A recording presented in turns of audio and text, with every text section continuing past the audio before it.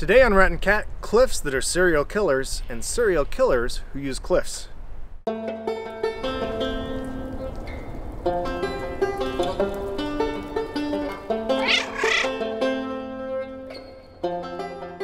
Welcome to Rat and Cat, where we search for those who've gone missing so others can learn how to survive. I'm Nakia. Today we're going to talk about killer cliffs.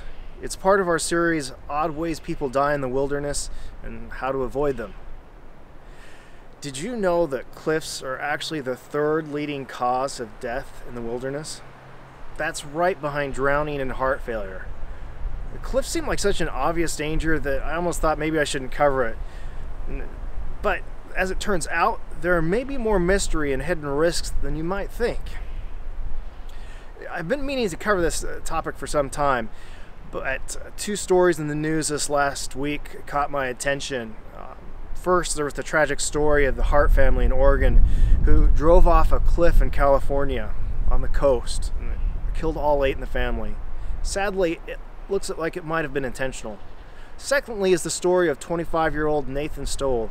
He was hiking Hawaii's Olomana Trail when he reportedly fell hundreds of feet to his death. It was 2 Sundays ago. He was trying to grab his hat when he fell. As it turns out, some cliffs are serial killers. Evidently, Olomana Trail is notorious for its drop-offs and has claimed 4 lives since 2011. I'm standing up here at Cape Horn overlooking the beautiful Columbia River Gorge.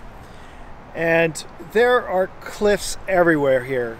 And just about any direction I look, somebody has fallen off and died on one of these cliffs.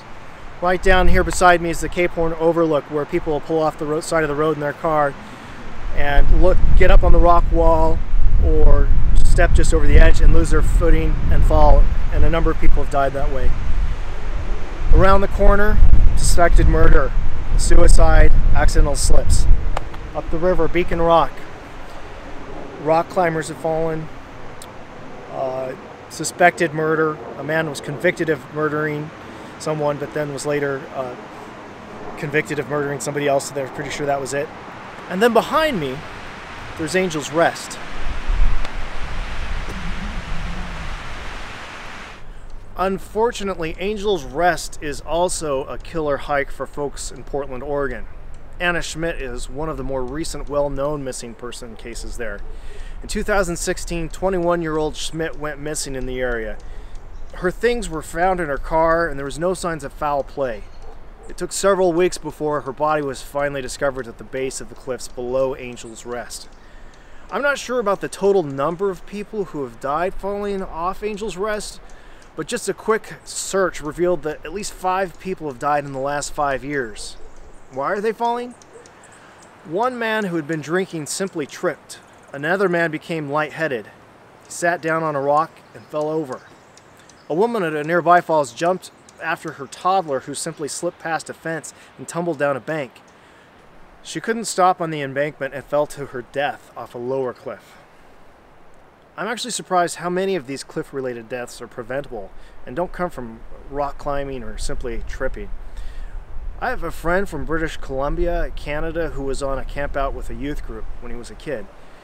They were pushing boulders from the top of a cliff when the edge of the cliff gave way.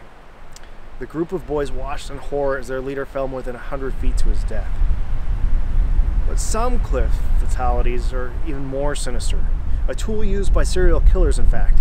In 1981, Randy and Janice Roth were climbing Beacon Rock, Washington in the Columbia Gorge. During the climb, Janice mysteriously fell 300 feet to her death. Then in 1991, Randy's 4th wife somehow got trapped under a raft and died. Those who knew him became suspicious when he seemed to become calm and matter-of-fact about it and eager to cash in on a life insurance policy.